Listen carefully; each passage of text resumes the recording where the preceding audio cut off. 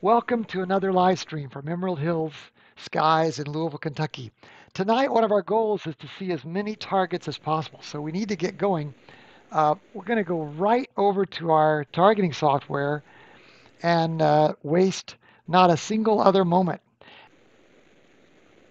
Let's try to go to something like Jupiter.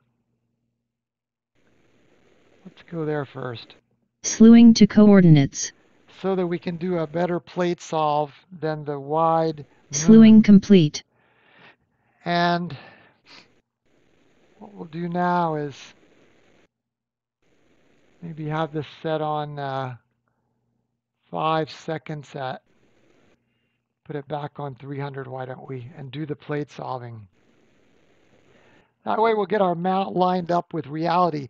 You know, during plate solving, if you're new to this, to the craft of this hobby, during plate solving, what we do is the software consults a library of known images of the night sky, complete with all the stars, located.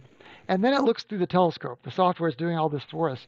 It compares its view through the Syncing to telescope coordinates. to the view of the night sky, Slewing and to then it coordinates. synchronizes them. And you can see we were Slewing 3.94 complete. degrees off on the first target. That's typical because we don't do any kind of 3-star alignment with the way we've got this set up. We polar align, and then we slew to the first target, and then we plate solve. And with that plate solving, what typically happens is we align, and the rest of the night we're less than a degree off when we plate solve.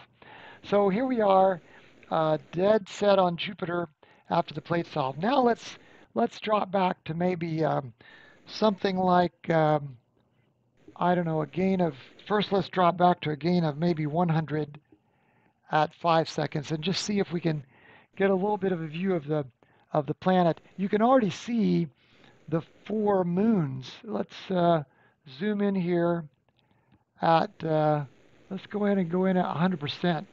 Nice view there of the four Galilean moons of Jupiter.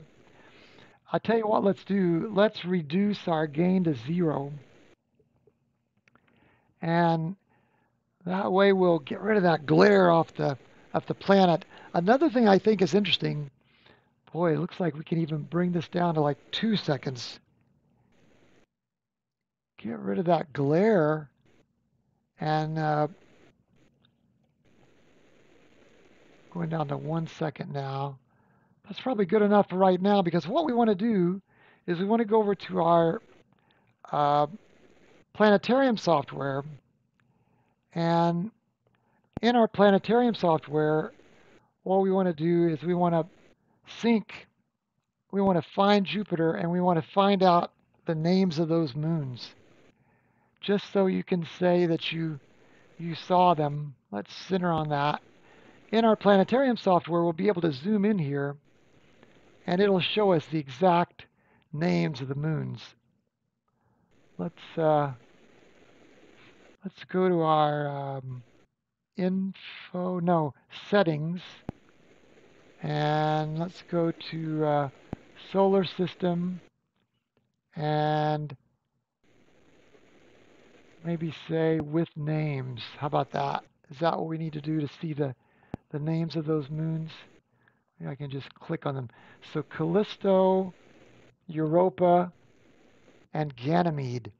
So that's the order they are from out to in on the 3 moon side. Somebody remember that for us. Callisto, Europa, and Ganymede. It just so happens that they're in alphabetical order there, aren't they? So now let's go back over to our live image. This is now live up in the sky. And you can see now this is Callisto, this is Europa, and that's Ganymede. And then let's go over on the other side and pick up Io. So this is Io here. So with a wide field telescope like the RASA, that's very typical that we would see those moons. But let's see if we can get a little bit more detail on the planet by actually we're going to reduce the exposure a little bit and get rid of all the glare, or as much of it as we can. We're at 0 gain. Let's drop down to 300 milliseconds. What we're trying to do is get rid of the glare enough to be able to see some of the detail in the image. Boy, it's just a bright object, isn't it? 100 milliseconds. So you see now we're losing the moons 50 milliseconds. It's like an auction. There, now you're starting to see, just barely starting to see some of the bands. 25 milliseconds. There you go. Now you can start to see some of the cloud bands there. And for tonight, since we're mainly trying to cover a lot of objects, let's leave it at that. I don't know. We could live stack that and make it better, but I think probably for the purposes of our night tonight, since we're trying to cover a lot of objects, let's just leave it at that. Jupiter, and let's do a snapshot of that, and then let's go back up to 1 second and do another shot. That way we'll have those moons. Okay, so that's our first object. Again, we're using a RASA telescope, a RASA, Rowe Ackerman Schmidt astrograph. Let's go back over to our targeting software now, AstroPlanner. Now that we've got our sort of orientation to the world, now let's go to the moon. I'm just going to say here on Jupiter, I'm just going to say saw all 4 Galilean moons.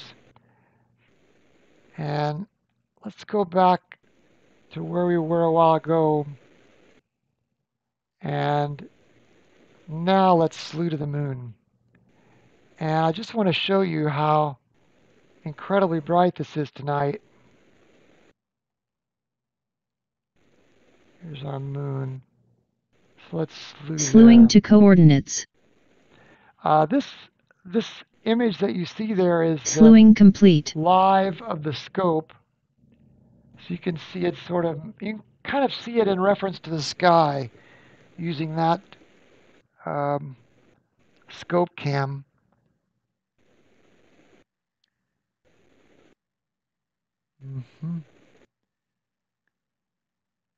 Kind of looks like a piece of our dew. Looks like a piece of our dew shield has come unvelcroed, doesn't it? That's odd. We'll worry about that later. That might be an effect of the camera too. In fact, I think that's what it is, just an effect of the camera. Let's change our target name here in our software to Moon. Let's go back to SharpCap and let's do a probably not going to be able to plate solve with this set on 5 milliseconds or 1 second. Let's change this to 5 seconds and put that gain on 100 just for a moment. Cancel that. Let's go back out to auto too. There's the moon. That's wild, isn't it? It is incredibly bright tonight. That's the condition we're dealing with right now. Let's go back to a point. Well, first let's plate solve. I don't know if we're going to be able to plate solve the moon. 30 milliseconds maybe at 0 gain. Something like that. Now we might be able to plate solve.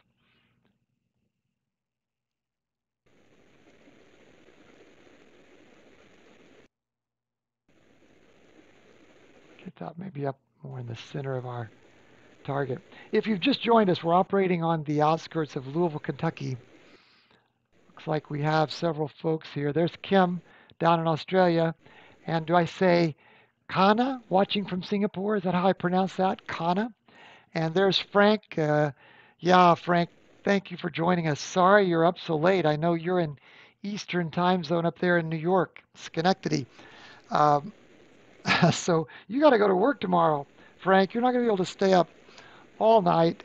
There's Joe in Boston just checking in. Welcome to you as well, Joe.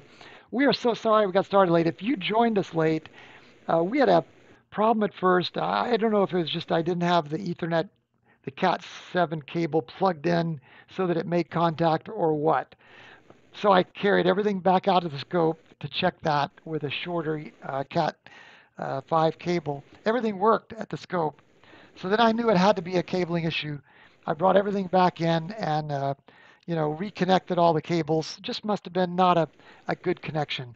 So then we were live. That was about a 40-minute snafu there if you're joining us late. Frank, looks like you're camping. Oh, you're off this week. That's outstanding. All right. Well, I hope you don't have to get up quite as early. Um, let's reduce this moon to 10 milliseconds so we can see some degree of detail there. And let's go ahead and zoom in. What's an appropriate size for that? Something like that. Let's go ahead and drop that to about 5 milliseconds. Okay, maybe just a little bit more than that, 7 milliseconds, something like that. Yeah. So see, that's the moon that we're dealing with tonight, and it's just blinding. I mean, when I was standing out there, you don't need a flashlight tonight. It's bright enough. So we're going to do a snapshot of this, just so we've got it. And again, go back to our targeting software and just do a quick observation here and say, um, we love the moon. Haha, blinding. And then add 99% full. They say this moon is got a special name. Does anybody remember what it's called? Is it blue moon? I forget. And I think is this the blue moon? I think it comes from, what is the blue moon? Is it when you have somebody remind me. Is it the third full moon in a season? Is that what it is? I think that's when you've got three full moons in one season or something like that. Something completely crazy that has nothing to do with reality. And let's go NGC Pier West. 6992. NGC 6992. These objects are all named. All the all the stars in the sky are basically named by now. If it's not Slewing named by complete. with an NGC number or uh, sometimes a Gaia number, sometimes it's a Gaia number in the new Gaia survey.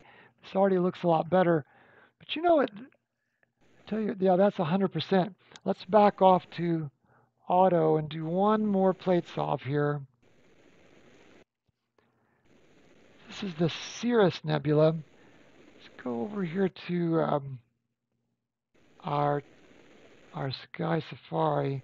This is not a 6992.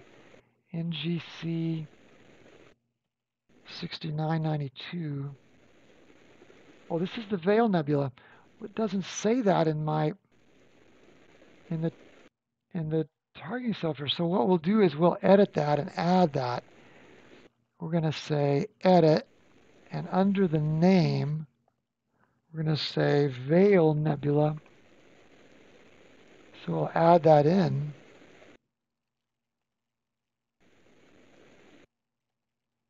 And there is a western portion of this, as you know, and an eastern portion.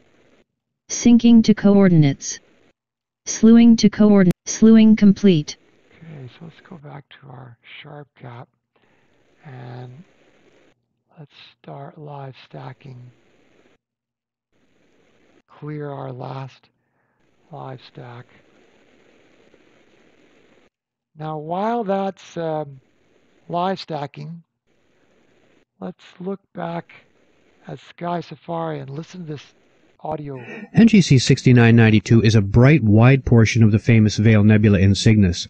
The object is the wreckage of a supernova that must have exploded many thousands of years ago, sending filaments of dust flying away.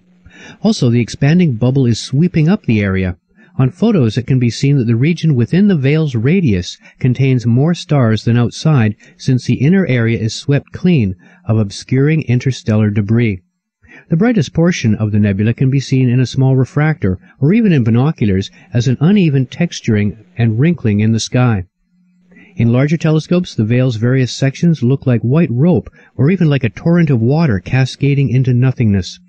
Older viewing guides emphasize the difficulties of observing the veil, but modern amateurs view these warnings as myths. I love it the way they give us these stories, about these objects. It's really large. It's 6 times the diameter of the full moon. So that's huge. We're supposed to be zeroed in on 6992, NGC 6992. So let's see. 6992 and 6995 are the only parts that can be unmistakably seen in binoculars. 6992 to 95 is the eastern side of the Cygnus loop. So what has happened is this is basically a supernova that has now been blown out in the middle.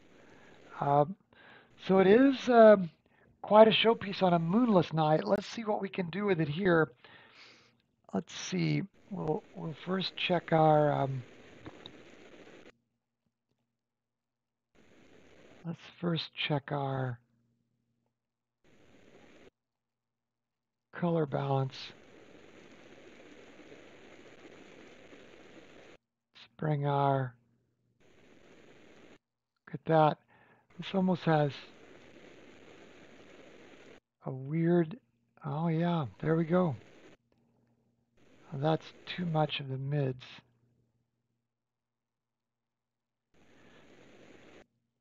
We use a light pollution filter.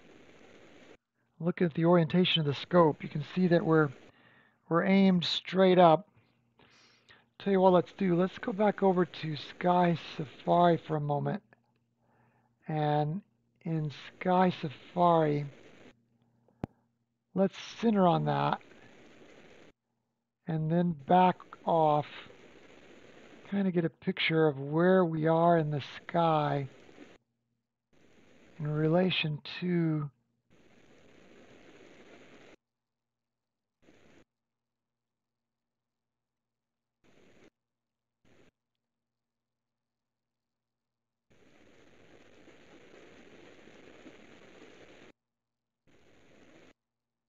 where was it now? I've lost it.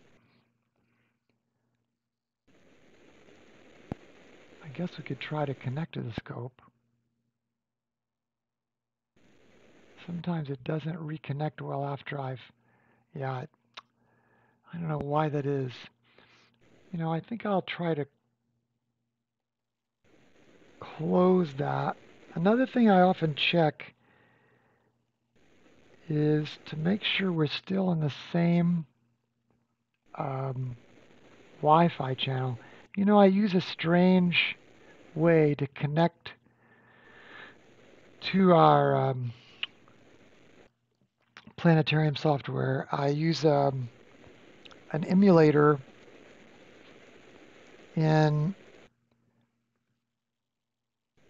Windows called BlueStacks, and then open up the Android version of Sky Safari in BlueStacks inside. And I know you're thinking, Doug, just give it up and use Stellarium or something. But I just like Sky Safari better. The info on the objects is just so much better in my opinion. And I know it's kludgy because of this problem of connecting to the scope. But boy, the info on the objects to me is just so much better. The thing that we use to connect it is called Wi-Fi scope. And I wonder sometimes if part of the problem is that interconnecting software is not really being kept up. It was written by the people at Sequence Generator Pro, and they give it away for free. So I don't think they really feel a great compulsion to keep it up. So we're not going to be able to connect Sky Safari right now to the mount. So that means we have to search for these manually, but that's okay. NGC 6992. Let's center on that one more time. And so it's supposedly right here, 6995. Yeah, there we are. And what I wanted to do is I wanted to kind of figure out where is the moon. Let's get rid of the scope thing and ask ourselves, where is the moon? Is that the moon right down here? Is that the moon? That's Jupiter. Here's the moon. Yeah, so that's the moon. So it is still low, but boy, it's just blinding the whole sky there, isn't it? Let's go back over to SharpCap and see what we've got. You can make it out. Let's do another color balance. And let's manually bring the greens down a little.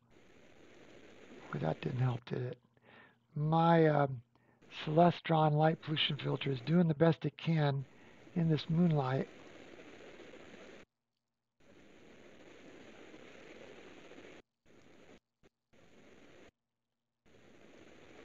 So on our race to see a lot of objects tonight, you can see the veil is making its arc there in GC 6992.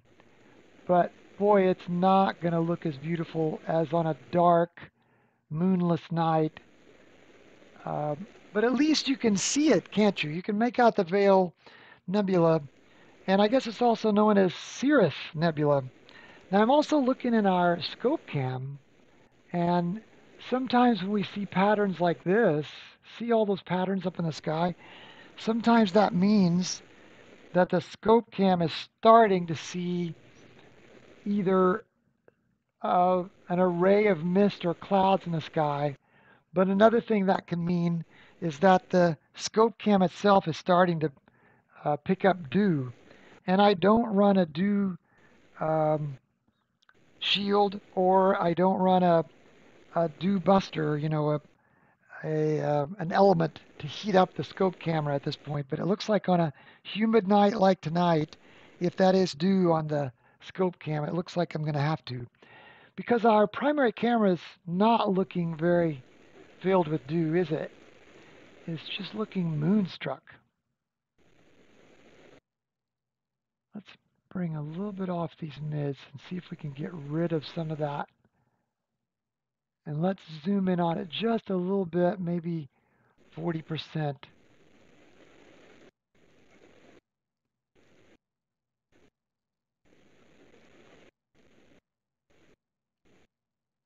NG6 6992. This object was dim enough in the lights of Paris that Messier didn't see it. And you can see he didn't have live stacking on his scope. But you can see why he would have missed it in the city lights of Paris, can't you? But it is, you can start to see a wispy version of it. That's not the best version we've ever had. Let's save a copy of that, and we'll come back to that on a night when it's not so moonlit.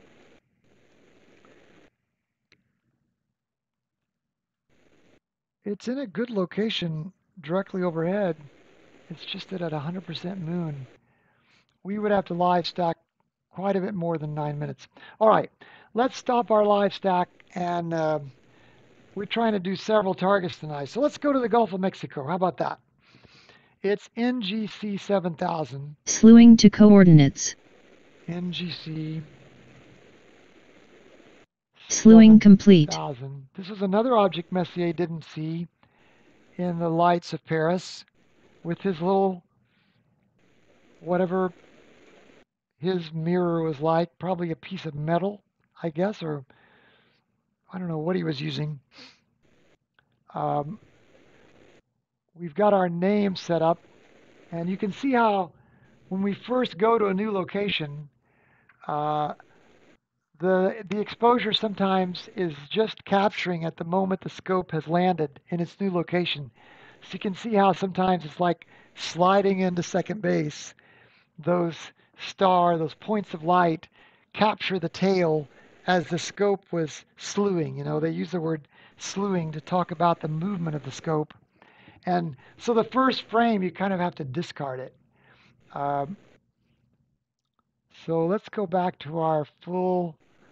This is this camera is a Z a ZWO a ZWO ASI 2600 MC Pro, and it is a fairly wide frame. I think they call it APS-C is the name of the frame. Very wide. It's about a little over 3 degrees wide in the sky. So it's pretty wide for a 8-inch telescope. Uh, and this camera can can see like the entire Andromeda galaxy in one frame without having to create any kind of uh, mosaic piecing together frames. But as a result, it means that you're sometimes backing off of objects that are exotic, like these NGC objects that Messier didn't find. They're they're not Messier list objects because they weren't dominant enough in the sky for him to see them. So we started our live stacking process, and again, we're exposing for 30 seconds. So these are time exposures, and the the big chunk of metal that sits there on top of the tripod, you can see it in the little scope cam view if you're new. Uh, the big chunk of metal there is called a mount, and um, that mount is what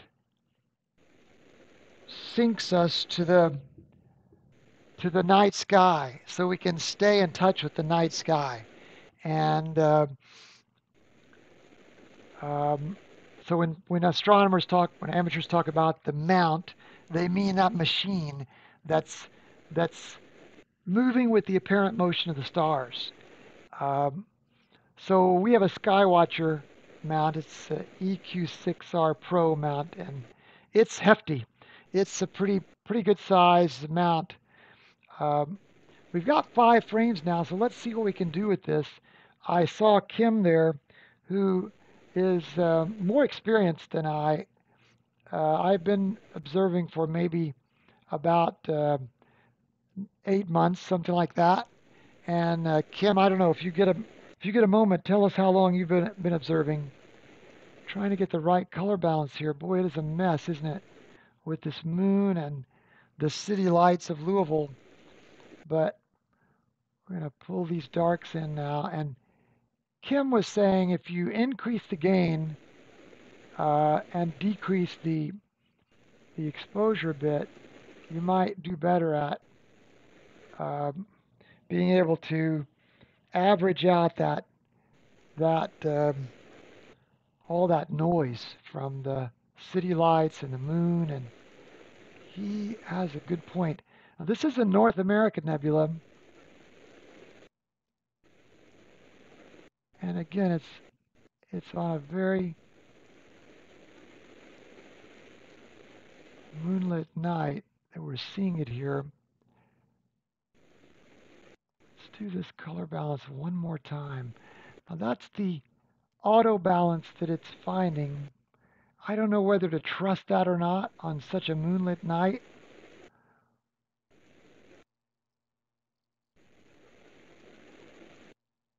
I'll tell you what, while that's stacking, just grabbing a few more frames to average out, let's go back over to our planetarium software and let's search for NGC 7000. NGC 7000 is the famous North American nebula in Cygnus. This huge cloud, in the shape of the familiar earthly continent, lies just east of the first magnitude star Deneb. The object can be seen as a distinct brightening of the Milky Way with the unaided eye. The tapered form of the nebula can be spotted in binoculars, or even finder scopes with 40mm objectives. High power spoils the effect, for the nebula is not small. The Gulf of Mexico region shows dark bays and knots, are relatively starless shores. Here it is believed new stars are forming. The outlines of both coasts of North America can be followed in small telescopes, but with low power. At star parties, it is often asked how large is the nebula in comparison to the real North American continent. If the nebula were reduced to the size of North America, then the Earth, reduced by the same amount, would now be small enough to be completely wrapped up inside a postage stamp. Okay, I don't know if I got his size comparisons or not. Did you? I don't know if I understood that. I'm thinking I'm seeing the North American Nebula there. How about you? But it is a stretch. Now, would this be the West Coast? Is that what they're saying? And is this the East Coast? And Florida is down here? Is that the idea? Who named this thing? I think that takes quite a bit of imagination to be able to see that. And is this part of the Gulf of Mexico? I don't know. Are you seeing that? Let's see if you're. Oh, there we go. Make sure you're seeing that. So is this the Gulf of Mexico? And is this the West Coast? And is that the East Coast? And this is supposed to be Florida?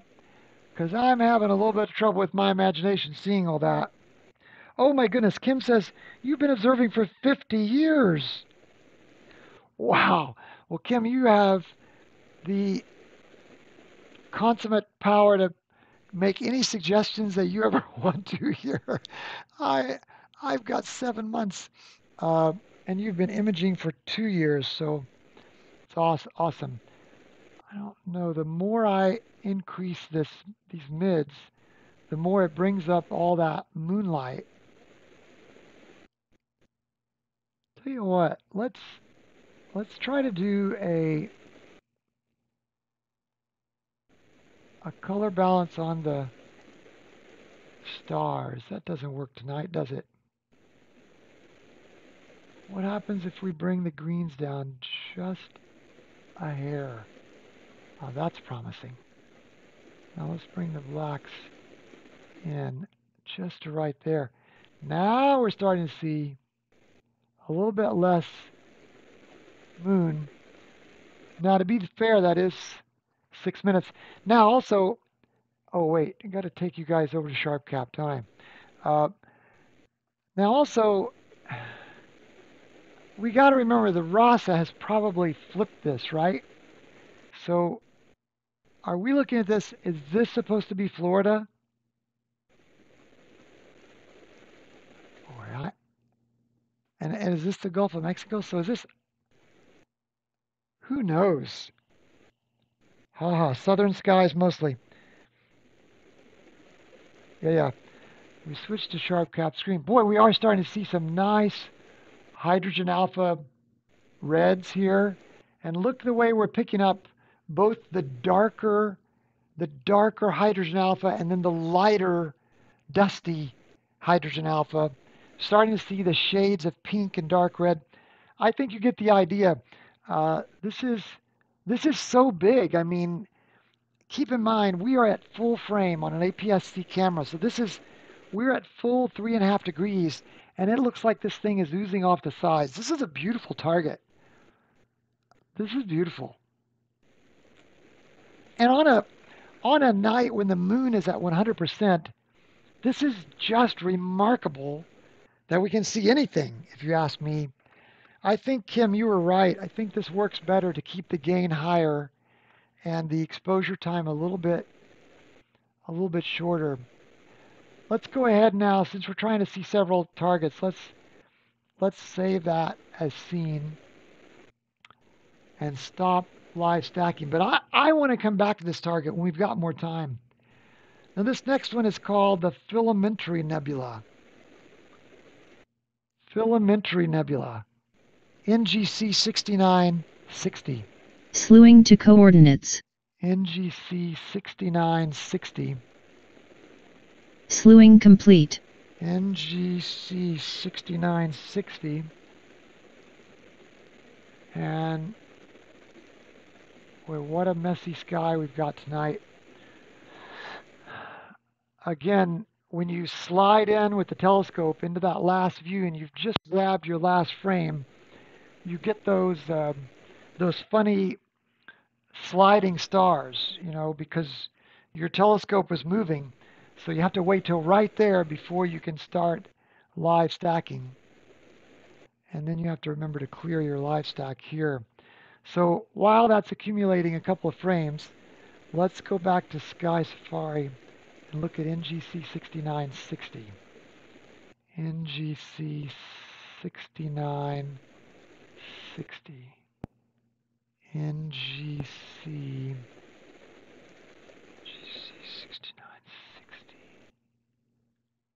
NGC 6960 is one of the most wondrous sights in the sky. This is the Great Veil Nebula in Cygnus. The object is a huge arc of light several degrees in diameter and caused by the explosion of a star tens of thousands of years ago. In a large telescope, the veil is like a white river running through a black canyon seen at dusk. The veil's densest portion is at the star 52 Cygni, which looks like a golden lantern tossed into the waves and flickering feebly below.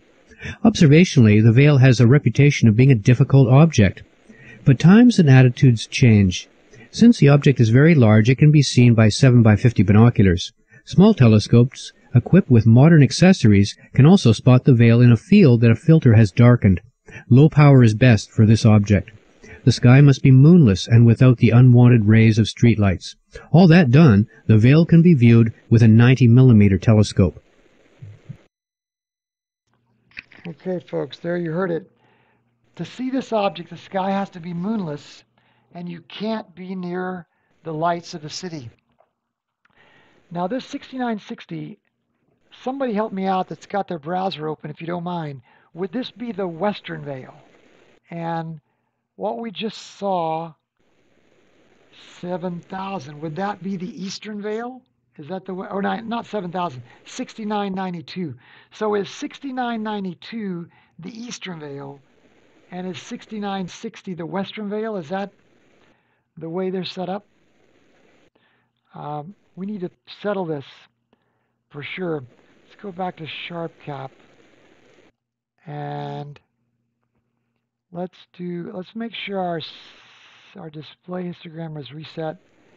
Let's reset this live and do a color balance. Wow, look how strange that color balance is tonight. With all those different colors. Boy, I can already see it just barely oozing out there. Can you let's bring down our greens again. I think that was a secret last time. When we brought down the greens,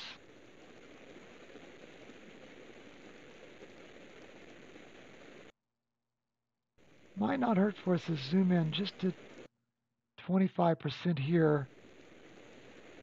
Correct. Frank says correct. So let's go back to Astral Planner, and I've just typed this in. 6960. We're now going to have that. See, I've typed in down here. Did I?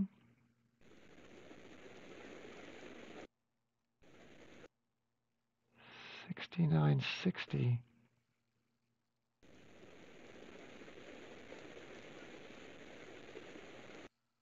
Boy, I can't see the way they've got this set up. How can I see?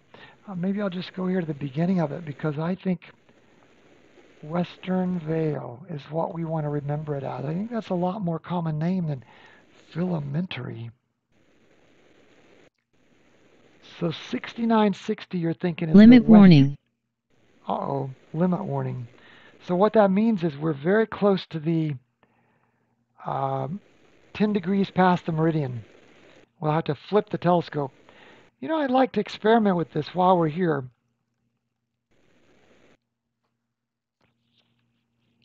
What does this mean, flip SOP? Flip side appear. We can't do this while we're live stacking, but let's just quickly finish our live stack.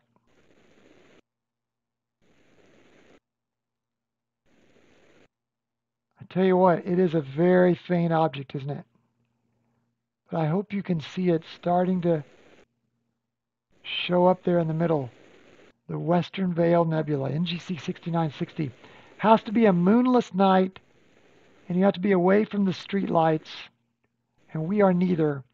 But look at that coming out in 4 minutes and 40 seconds. You can capture the Western Veil.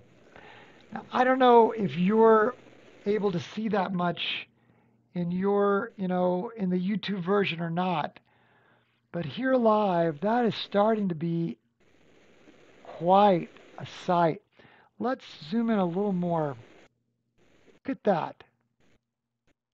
I don't know what the ideal zoom is, but look at the filaments. Now you see why they call it the Filamentary Nebula. That's actually not a bad name for it. Look at all those filaments. All right, let's save a scene because tonight we're trying to cover several objects and not spend forever on one. But in 5 minutes, the fact that we can see that is, to me, fascinating. Now, I'll tell you why part of this works. It's because the Rowe-Ackermann-Schmidt astrograph telescope, it's not really a telescope because you can't put an eyepiece on it.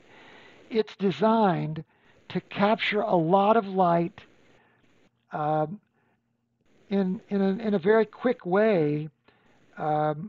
It drinks in the light, and astronomers call it a fast telescope. It's f2, and that's quite a contrast with some of the other telescopes that are like f10. In fact, it might be, 50 times faster than some telescopes, and that's why we're getting this so quickly. I bet you, to do this justice on the average f10 telescope, we might have to camp out here for 2 hours, and I don't even know on a night with a full moon if we'd be able to see this much. So, I'm spoiled because this is the only telescope to be honest, the only telescope I've ever worked with much. I had an f10 scope, and I sure couldn't do this, I'll tell you that much. And I had that scope for about a month in this modern epoch, and I realized it was not working in the city lights of Louisville. Okay, so we're going to stop this live stack and push on, but that is a beautiful picture. Let's go back to our Astro Planner now, and I just want to say here a new observation and say, wow, in spite of a full moon and Bortle 6, this F2 scope saw the Western Veil. Amazing. In 5 minutes, flat. I think it's a real commercial. This is a real commercial for a RASA telescope. Let's go to the Dumbbell Nebula, and this is a beautiful nebula. You guys have all been Slewing to this to before. coordinates. I wonder if we'll straighten out the pier. Maybe we should abort this slew. Abort. And here's what we want to do is go back here to because I don't think it automatically figured out that it needed to flip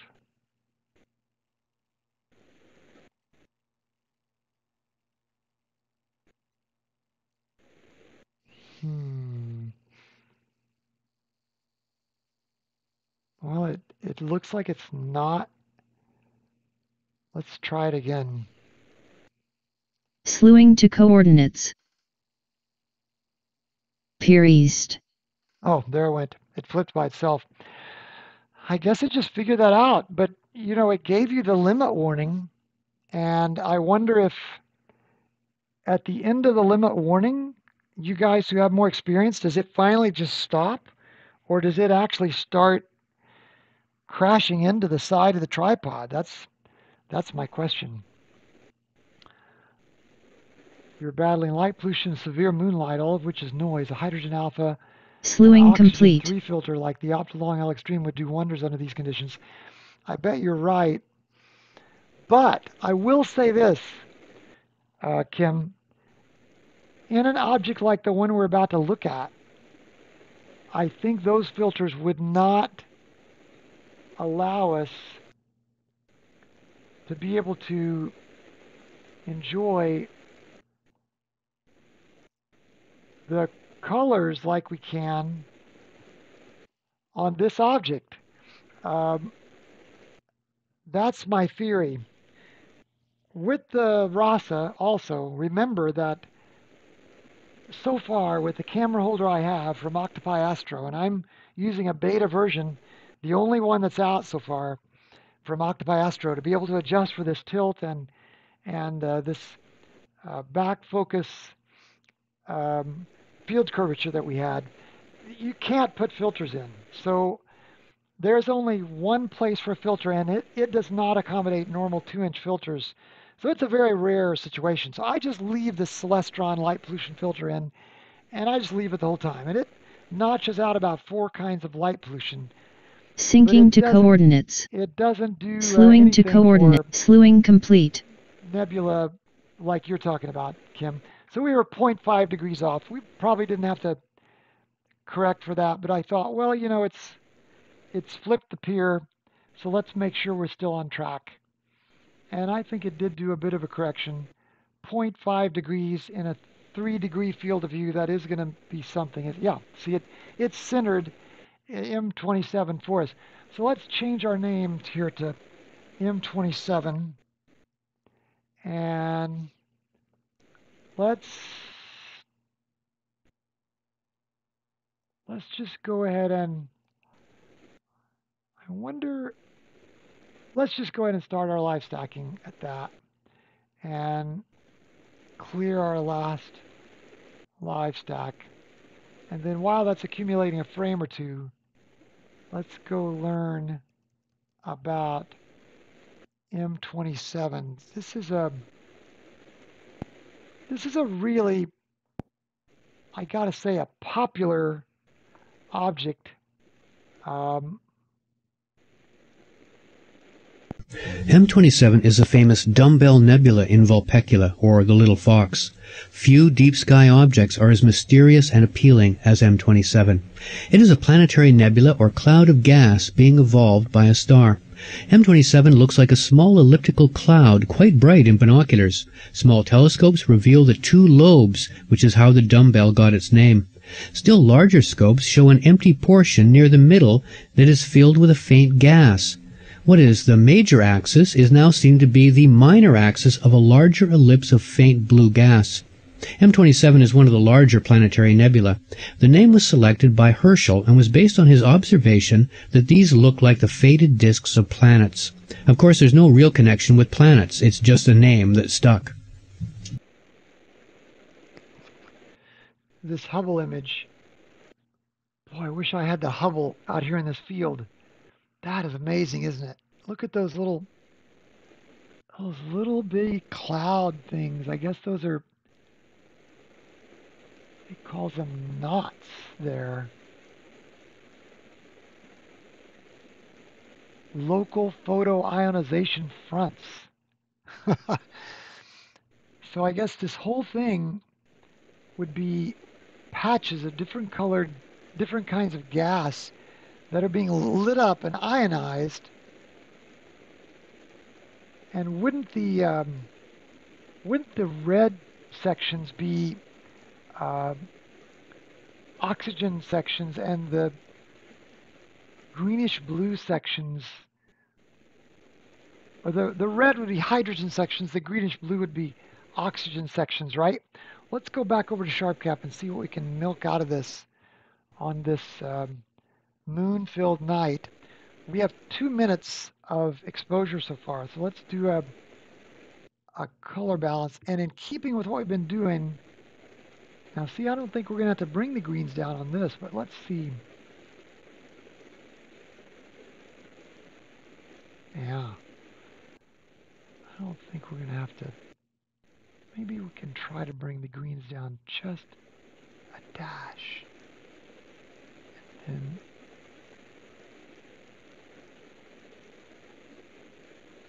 the mids. Now let's zoom in. You know, I was in Missouri today. Quite a ways down in Missouri, and didn't get to leave as early as I would have liked. And while I was on my way home, I decided to do this tonight, this observing imaging EAA session, whatever you want to call it.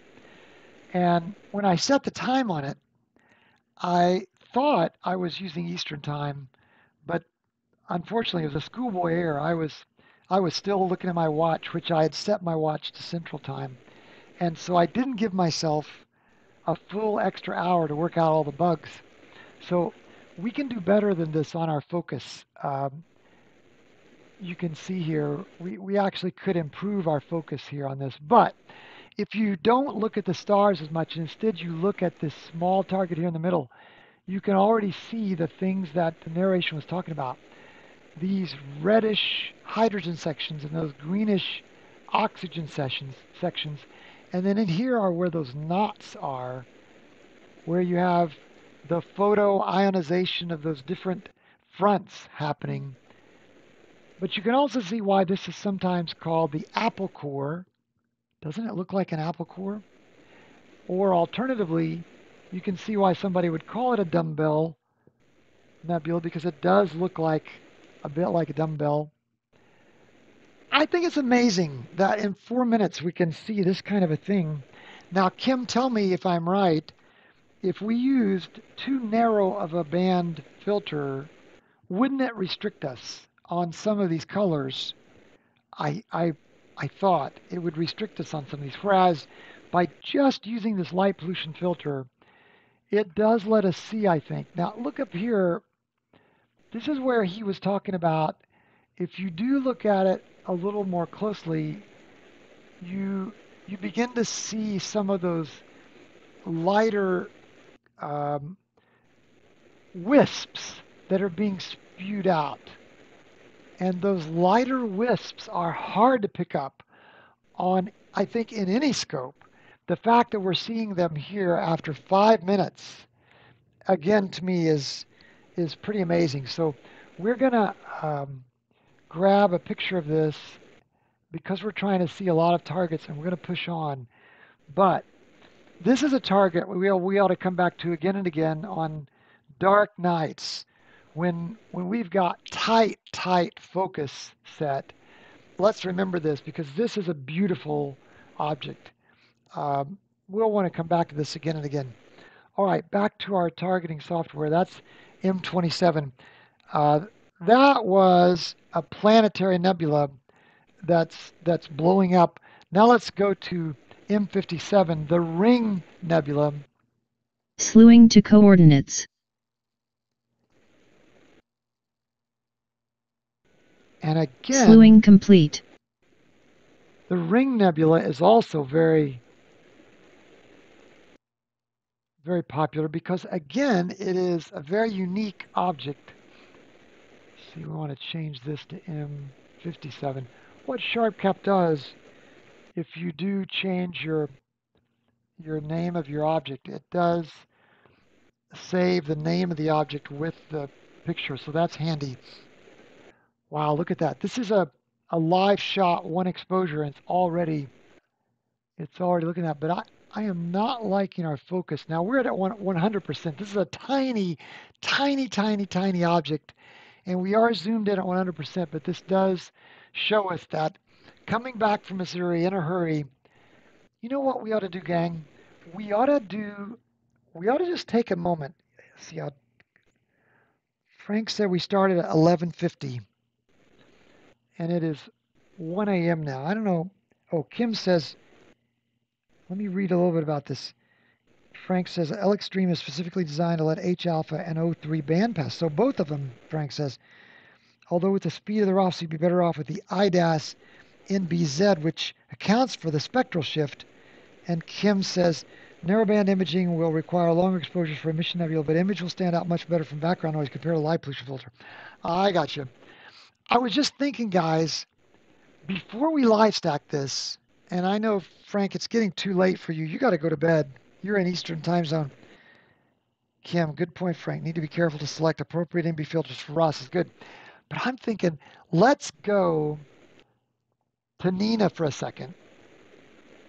And let's just do a quick focus so that we see Nina in action also. That might be fun. I'm going to go back to SharpCap because what we have to do is remember to disconnect our camera here. And then in Nina, we find Nina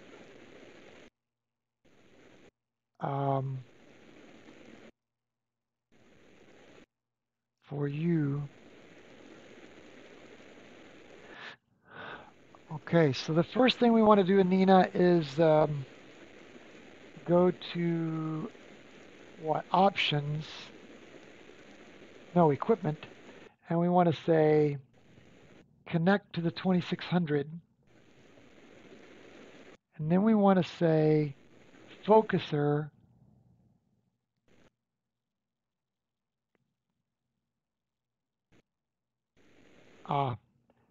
it's not going to be able to connect to that. And I'll tell you why. Because SharpCap has grabbed control of the focuser. So what we're literally going to do is I'll leave that window. We're going to close SharpCap so it lets go of the focuser. Now back in Nina, see, if SharpCap has grabbed hold of the focuser, it won't let anybody else have it. And so we have to close SharpCap so we can open it in Nina. Now in Nina, we'll go to imaging, and let's just look at our options real quick. Just want to review these options. Where do we find our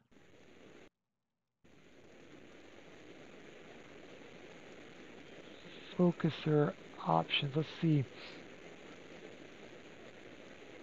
Not there. Options. Oh. Equipment. Focuser. Settings. Already connected. Just hit OK. That's not what we want. We want Nina's. Here we go. Here we go. This is what we wanted. We have. Frank says, I got the MBZ when I use Hyperstar.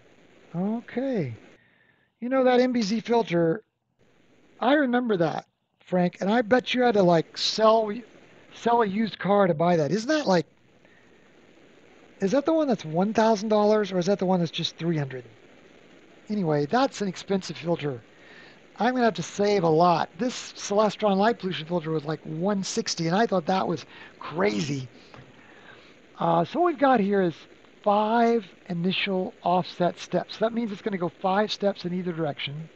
It's using the half flux radius. It's using trends and hyperbolic, which I think works better, in my opinion. It tries twice at each setting. Now, we might be able to save some time and do that once. Brightest 10 stars. We've got this crop ratio set at 1, but I think, is this the one that we see, the outer crop, the inner crop is the one we want set on 0.5. And if we set the inner crop on 0.5, then with a camera like mine that's APS-C, $300. Okay, well that's not as bad as the $1,000 one. If we set the inner crop ratio on 0.5, it just uses the middle third or so of the APS-C frame. And I found that works better for me because I was getting that. I still get the slightest little, not very much now, the slightest little star elongation out at the edges. So I think the focus works better to say 0.5 here, bidding 1, and here. I have 0 backlash, and I don't know. Let's try setting these on 20 this time, because I got a little bit of a weird curve last time. So I'm just guessing. Okay, with those settings, let's go back to imaging and say start autofocus. And now if you tuned into this because you just wanted to see the beauty of these objects, then this portion that has to do with the craft of astronomy, this might not be as interesting to you. But boy, for us, now I'm trying to think though, we are looking right now at a nebula. So I wonder how that's going to affect the focus.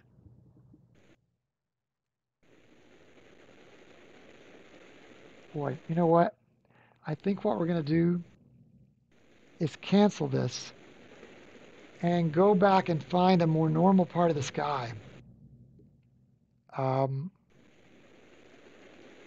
Because honestly, I think if we're zeroed in on, oh wait, it's a very tiny object, so maybe it won't matter. Let's do it anyway. Let's try it anyway. The fact that the object is so tiny, I don't know. Last time when I did autofocus, it worked really well, and I used part of the sky.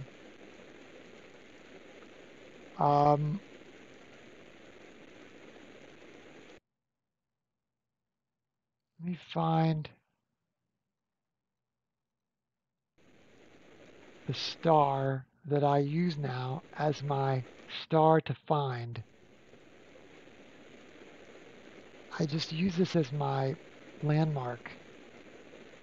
HD 192911. HD 192911. While that's autofocusing, and it'll make the curve there without us. You can see it's already started there. Let's let that find a couple of points. I'll go show you in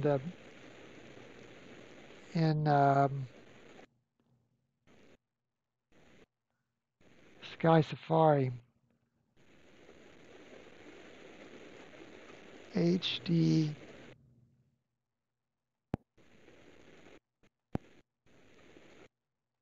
192911.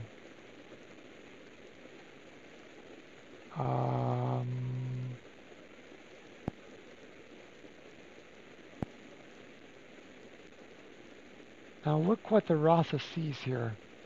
Nothing but that. In other words, what I try to find is a star field that was rich in stars with no outlandishly bright stars like, a Vega or something. And I try to find one that was fairly balanced in the corners and around, so that it was fairly even, and it worked the best. And I think that is probably the best idea to find a field like that. So I'm curious, and we won't know, will we, till we see the results of this. Let's go back to Nina now and watch it at work. Actually, that's not a bad start, is it? Again, if you tuned in to see the beauty of the night sky, then you aren't very interested in this part. But if you are an amateur astronomer, and if you have not tried Nina's autofocusing routine yet, it is worth it. It's worth trying. Now you do have to tune it to your scope and your focus motor. And I'm still working on that, to be honest. But Boy, I'm a lot farther along than I was. And another thing you have to remember is you have to start close. I mean, you can't just install your focus motor and have it be on stop number 0 and then use this right out of the gate. You have to visually focus so you can see stars, and they have to be fairly close points of light before you introduce Nina's autofocus routine. The settings are really important, gang. The backlash settings are important. Early on I didn't I had too much backlash. Another setting that's important is to use this trends and hyperbolic.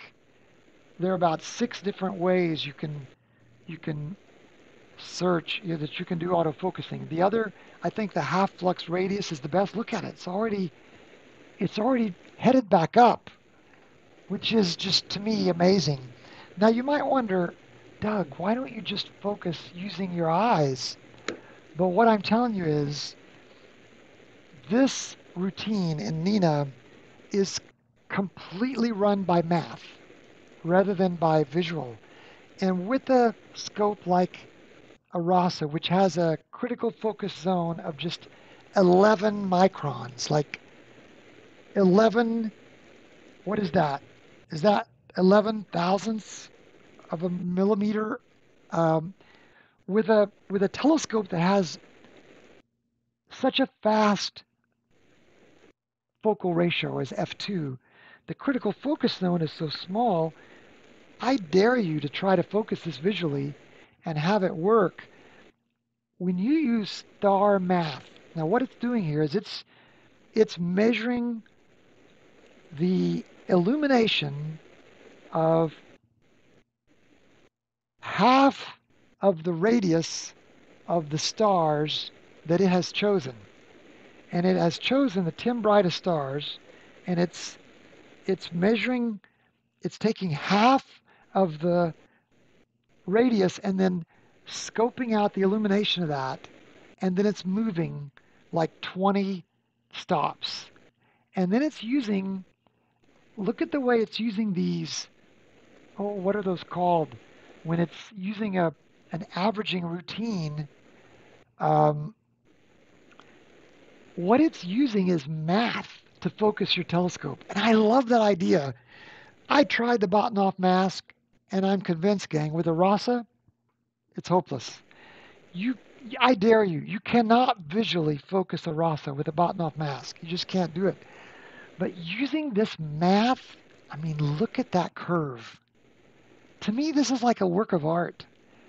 And I tell you, the guy who programmed this, if I can get him to watch this portion of this video so that he knows how thankful I am for him with a RASA telescope, this is my salvation.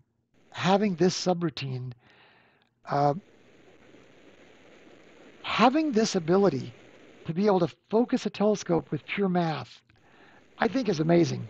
So it's finished, and now let's go back to our options and back to our equipment and disconnect the focuser, and then go back to the camera and disconnect the camera. Now let's open SharpCap again. And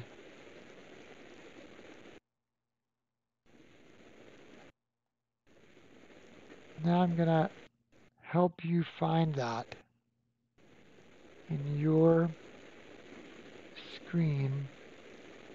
Okay, you did again. Camera's connected.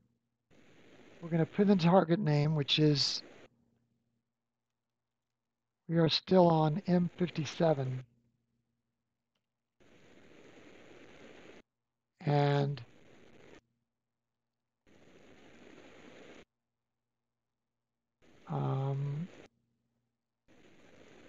are gonna begin live stacking. So that can be working on a frame. Now let's zero in at 100%. I think that's much tighter. Look at all the tiny, tiny pinpoints now. And do you remember when we were looking at this a while ago?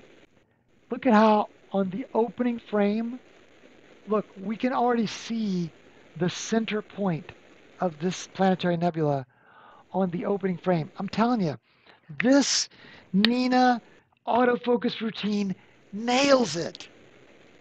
Even with a RASA, it nails it. Okay, M57. Now we've done our commercial on Nina autofocusing. Let's listen to the tour of M57. M57 is a famous ring nebula, one of the most often seen objects in the sky, and the one most requested at gatherings of amateur astronomers. The ring is a sight of haunting beauty, and always brings out oohs and ahs from people at the eyepiece. M57 appears as a hoop or donut, usually whitish, but some eyes may see it as greenish. In small telescopes, the center appears empty, but in larger instruments it can be seen that the middle is occupied with a thin haze. The object is easy to find, located between Beta and Gamma Lyra, the two stars at the foot of the harp. The ring's small apparent size makes it often invisible in the finder scope, a source of confusion to beginners. A minimum of about 15 power is required to see M57. Although the ring appears fragile and small, it is worth remembering that the true size of M57 is about 45,000 astronomical units across. This is about 1,000 times the radius of our solar system. So it's a tiny, tiny object. I tell you what we got to save up for, guys. Frank and Kim and Jim and Joe and Kana. Guys, we got to save up and get a telescope like the Hubble. Wouldn't that be fun? That's just beautiful, isn't it? Let's go back over on a near 100% night. Look at that. I'm amazed at that. Okay, so we're going to do this color balance the best we can. And we're going to set our darks right there.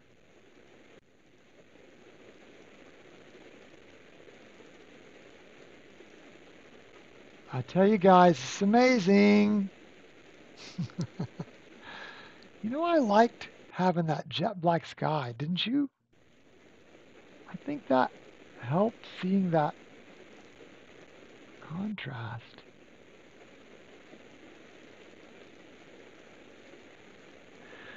That middle star, you can see it. I hope you're able to zoom in. Wonder if, does this help when I do this? Doesn't, does it? Doesn't make your screen any bigger, it just gets rid of the sidebars.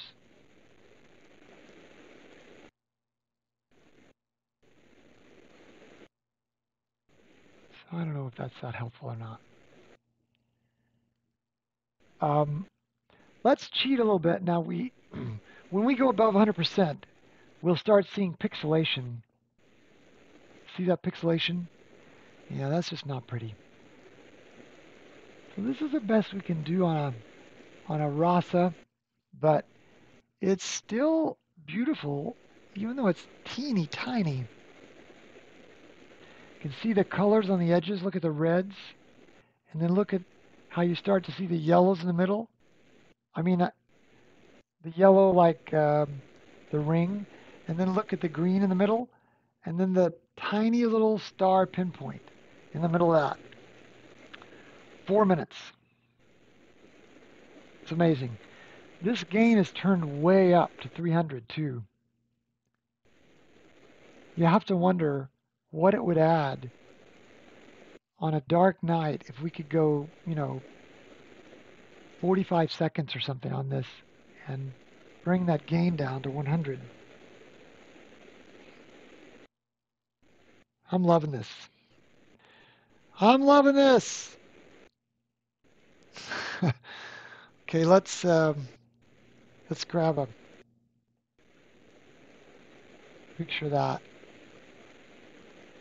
Stop the live stacking. Go back to auto. Let's do the cat eye. Slewing to coordinates. NGC 6543.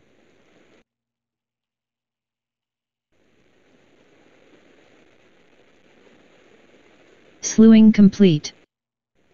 NGC 6543.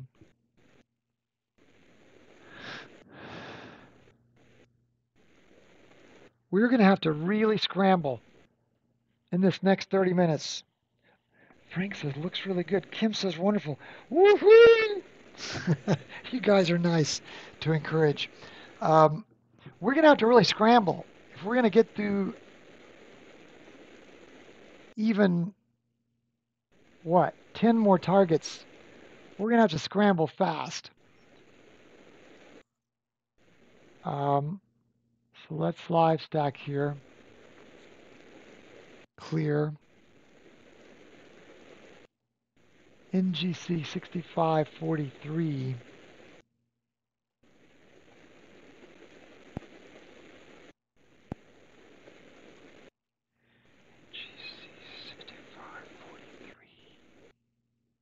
Oh, it's another planetary nebula, huh?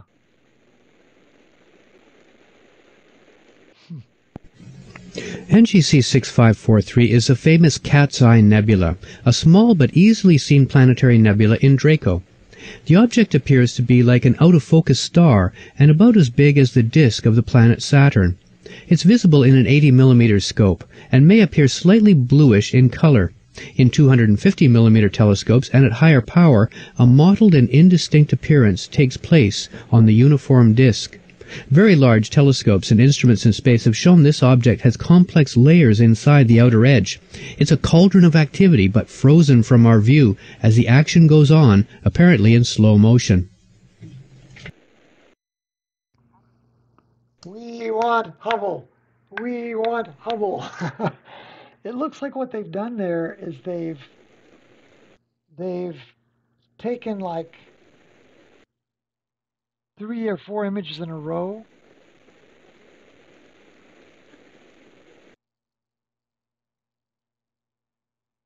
A pattern of at least 11 concentric shells. The star ejected its mass in a series of pulses at 1,500-year intervals. And these convulsions created dust shells, each containing as much mass as all the planets in our solar system combined. About 1,000 years ago, the pattern changed and it started forming a nebula inside the dusty shells, and it's been expanding ever since. That's just wild. Back to SharpCap. Look at that. It does look like a tiny point of light. That's crazy.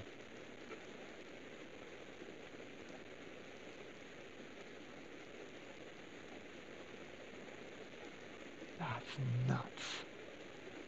This is the wrong telescope for this object. Let's see what we can pull out here.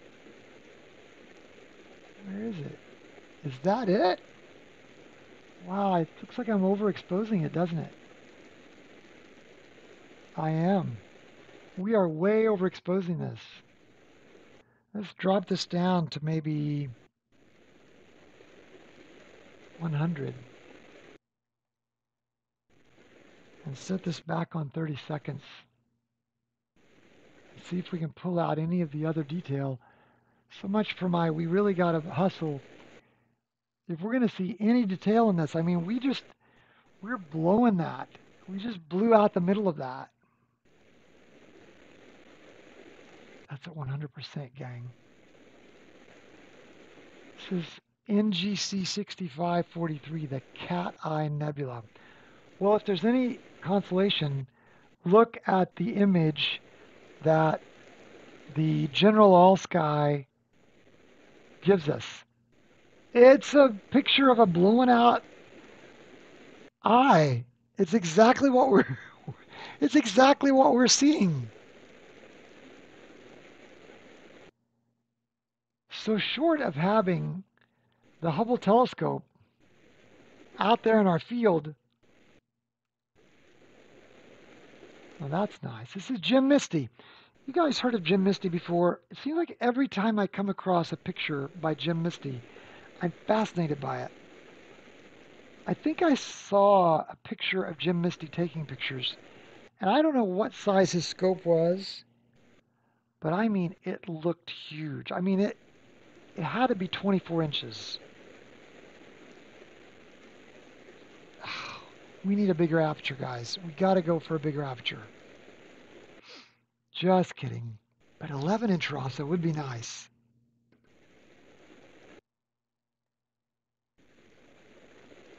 Well, I think we'd already done so much damage. Wait, maybe we can tune something up here.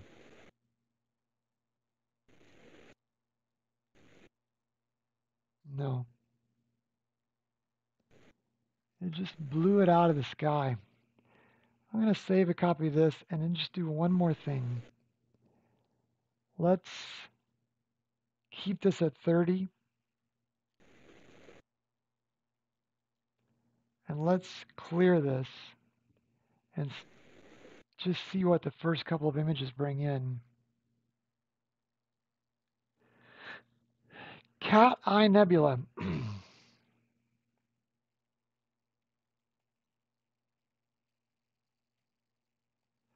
In an observation window on this, I'm going to say we image this at 20 seconds and 300 gain, and it was blown out.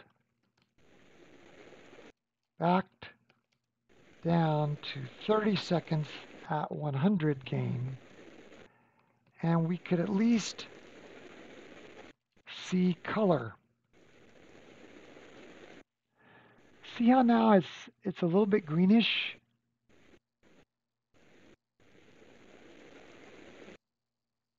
At least we can see color now. It looks like we're starting to see a little bit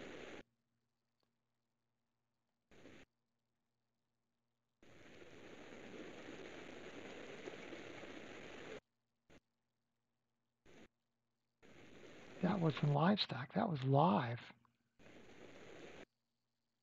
So let's live stack 2 or 3 of these images.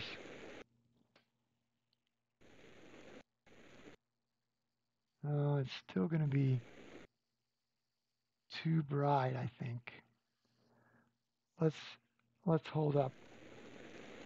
Let's take this to 0 gain and leave it at 30 seconds, I think, because it is blowing it out, I think.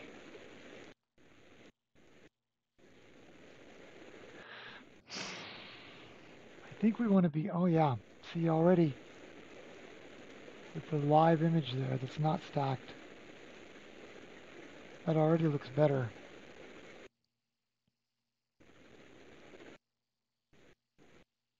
"20 minutes left."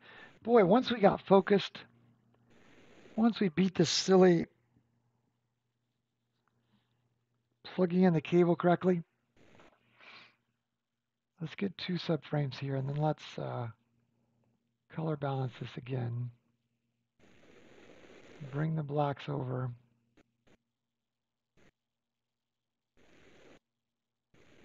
Yeah, see how green that looks now?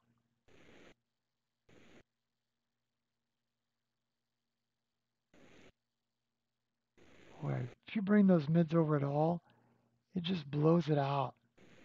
This is a unique object to observe, isn't it? The Hubble image is better. But you know, like right there, you're at least seeing it's got some green stuff going on inside of it. And I see what they mean is about the size of Saturn.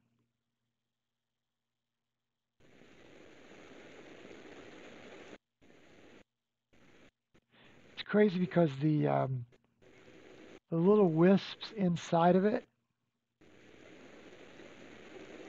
are dimmer than the overall surface brightness of it.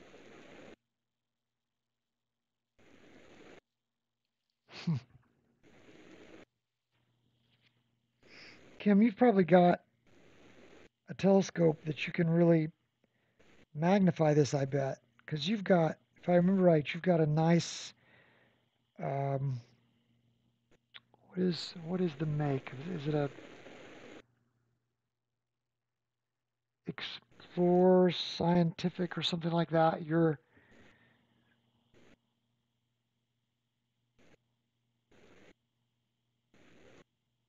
Forget what your high magnification telescope is.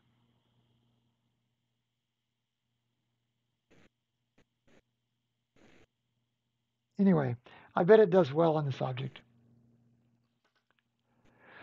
I'm just going to save this and we'll push on because we're trying to do multiple objects tonight.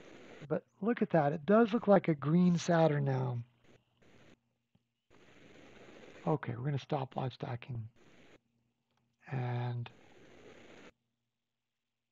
go back to, wait, inner observation. Yeah, that's true. Okay, let's go back to Astroplanner. And what is this next thing? What is H? Oh, it's a double star. This will be a fast one. Let's just do this real quick. Slewing to coordinates.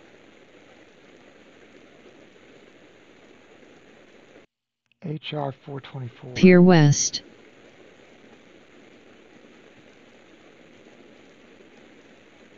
Slewing complete. What I was trying to do tonight is I was trying to get I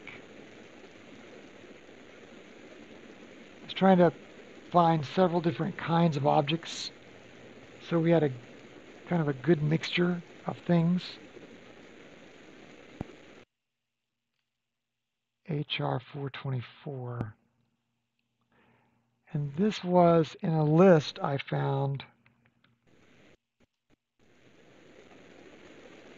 Oh, look, HR 424. You know what else it's known as?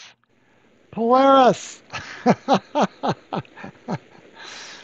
What I thought we would do is just notice that Polaris is a double star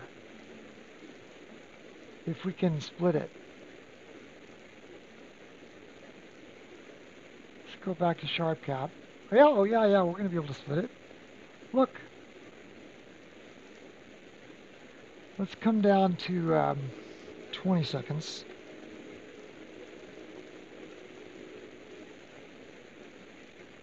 Might be able to do it less than that.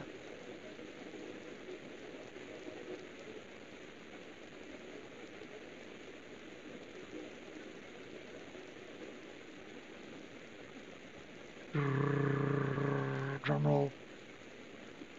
Yeah, that's still too much. 5 seconds.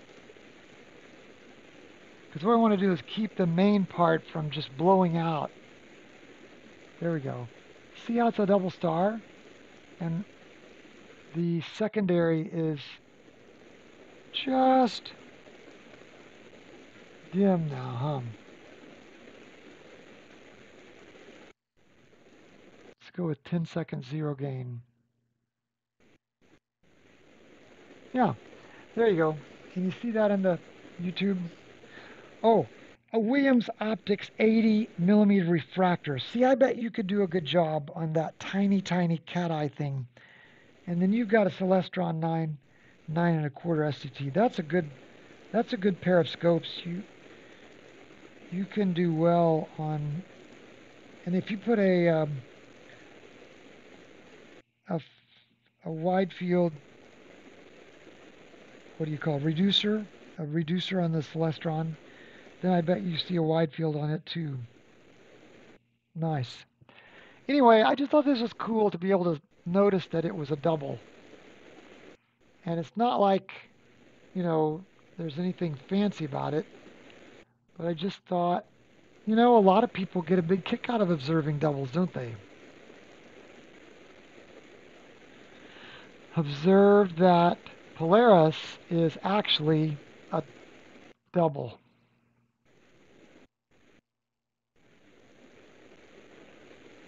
And doubles can be orbiting in such a way that we're in the orbital plane, and so we notice it getting dimmer Slewing to when one co-priest. star goes behind another and eclipses it, or they can be top on for us in GC 6818. In GC 6818. A lot of people get a big kick out of observing doubles. Slewing complete. Shall we go back up to our 20 seconds, 300 gain?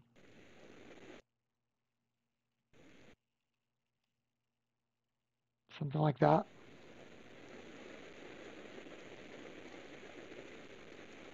Now notice we're not seeing all that funny patterning in our scope cam. So I don't think that was due. I think it was some clouds in the sky or fog. But whatever it is, it's gone. Look, it's clear as a bell now. All right, let's go back out to full frame. And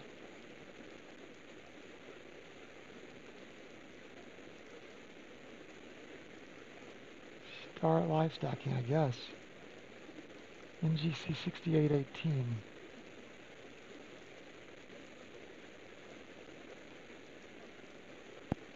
NGC 6818. Little Jim Nebula. Oh, it's Planetary Nebula night. It is a small, bright planetary nebula in the constellation Sagittarius, discovered by William Herschel. Again, this is another one that Messier couldn't see. It's 22 arc seconds wide.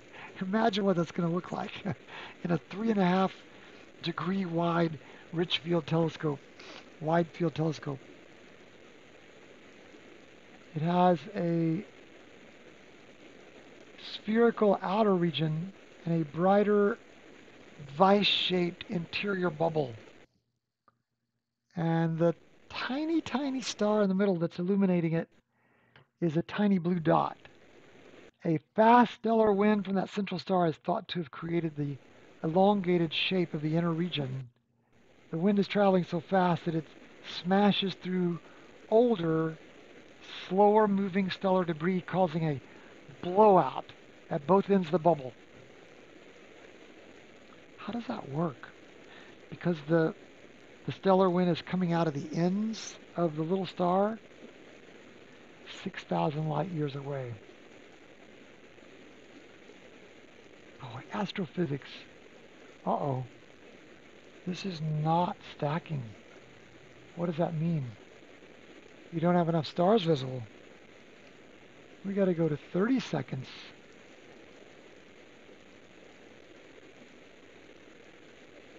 Right?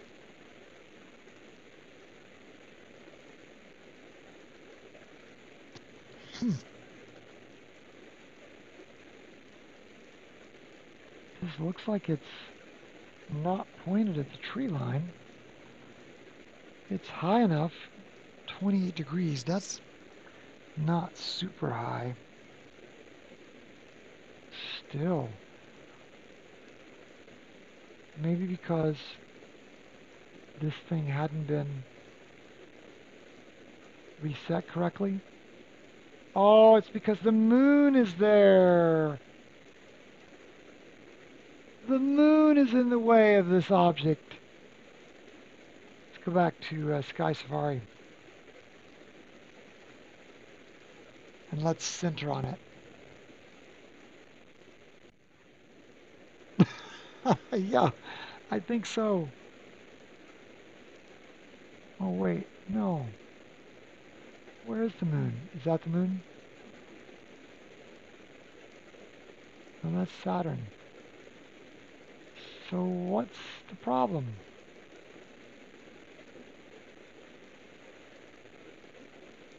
(6818). What is that incredibly bright light? Too much exposure. That's what that is.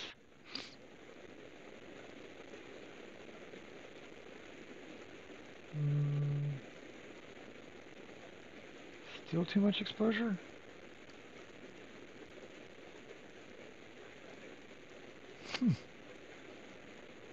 Crazy. You guys are talking about guide scope or on off-axis guiding. Kim uses a 280 guide scope, 2 times Barlow.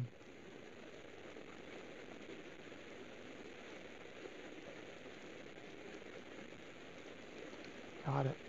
Oh, this is much better now. Okay, so let's do the color balance. Still a funny,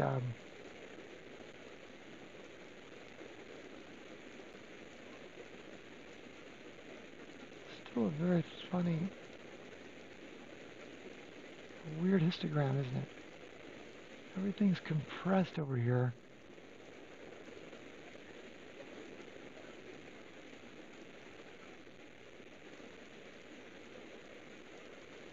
Look at that.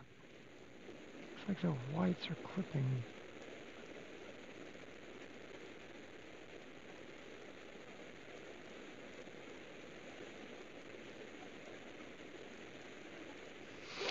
Okay, let's go ahead and go to 100%. And there's that little gem. Boy, we better be glad we did focus a while ago. Okay, you know what you can see after 3 minutes? You can see 2 tones in that thing. At least I can here. I don't know if, I wonder if in YouTube if you're seeing that.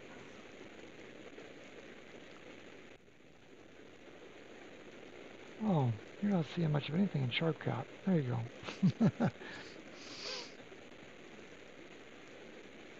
I don't know if you're going to be able to see that or not on the YouTube channel.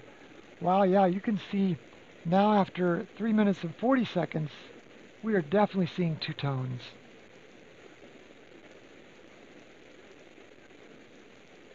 The little gem, NGC 6818 Planetary Nebula.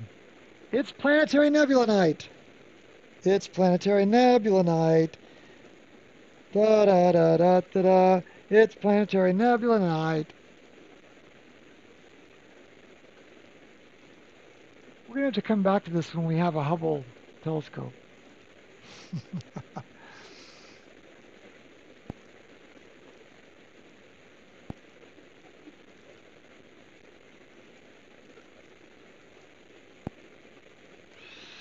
(6818) NGC 6818 NGC 6818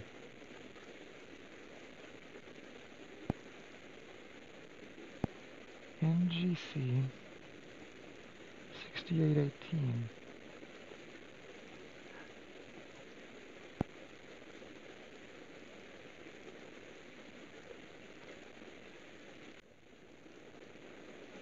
There's a globular cluster. It might be in this same frame.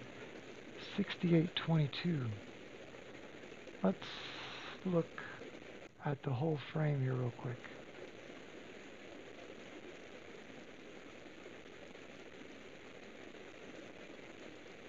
I'm not seeing it.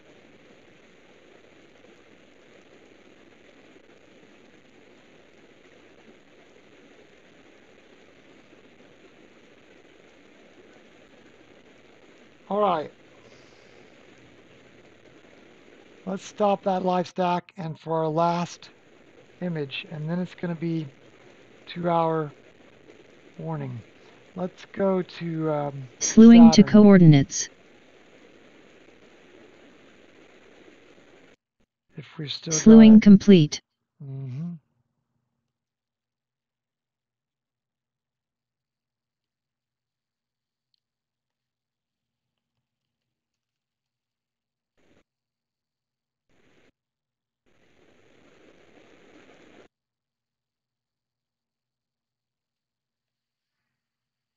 I think that's going to be overexposed too.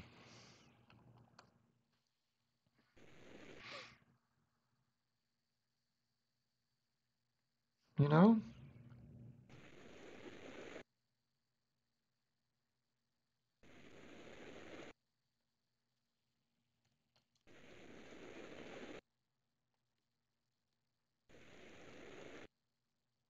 Look at that.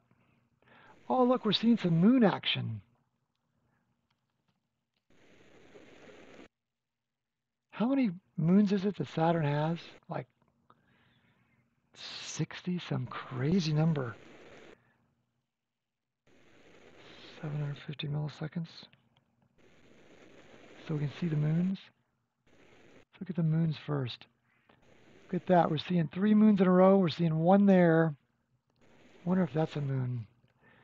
Let's go over to Sky Safari and search for Saturn and center on that.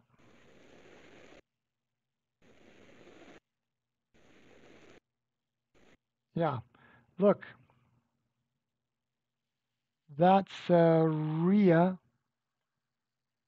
and Tethys and Dione. So the 3 in a row are Rhea, Tethys, Dione. Where are we now? Back to Sharp Cap. Rhea, Tethys, Dione. Which are the 2 that are slightly closer together? That's Dione and Tethys. So these 2 that are closer together, this is Dione and that's Tethys and that's Rhea. Those 3 moons in a row. And then, let's see, we go out to this. Ah, there's Titan. This is Titan. And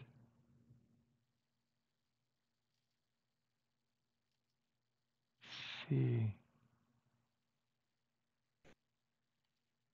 I wonder if we got to back off to 75.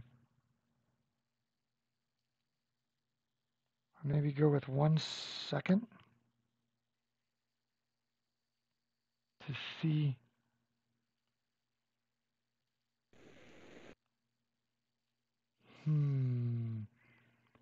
We go out and then a 45-degree angle.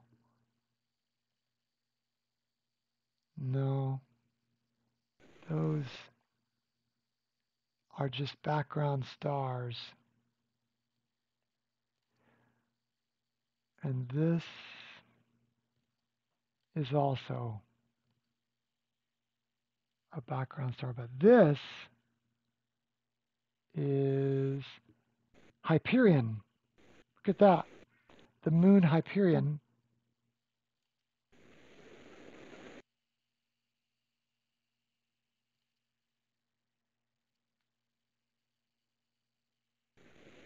And let's just double that to see if we can see any other moons. Oh yeah. More stuff. There's one there, for instance. That one is Iapetus. Iapetus. So that's Iapetus. Iapetus? Is that the way you say that? And then, interestingly,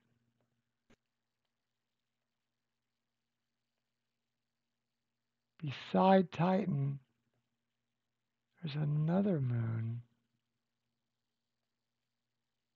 And that's, oh no, that's a background star.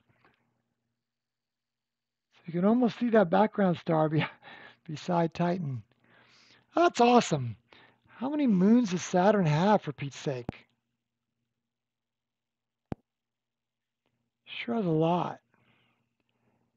Anyway, now we're overexposing Saturn, but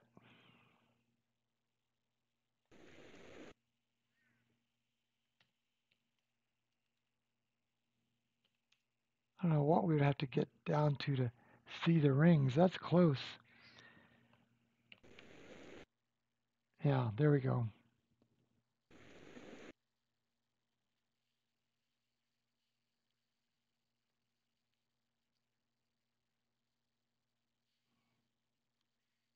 Look at that. I don't know if, because of seeing,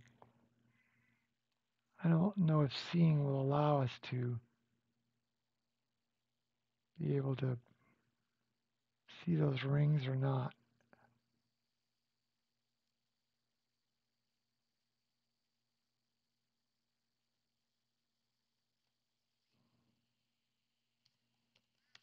Look at that, 5 milliseconds.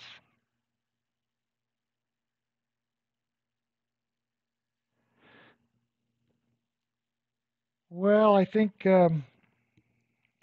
Kim, your Williams William Optics 80 millimeter refractor would be a better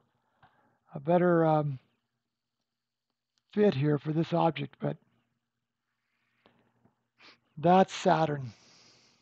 Yeah, it's not doing well on aligning those.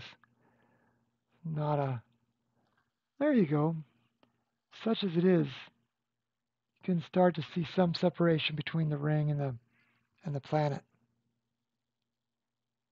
Well, so summing up, we did not make it through 20 objects, did we? But we did cover more than what we'd been covering. So I like this pace a lot better. I think I was spending too long on objects. Let's highlight how do we tell the ones that we observed tonight? We did that veil, we did that North America, Western Veil, Dumbbell, Ring, Cat, the double star, that's 7, 8, 9, 10, 11.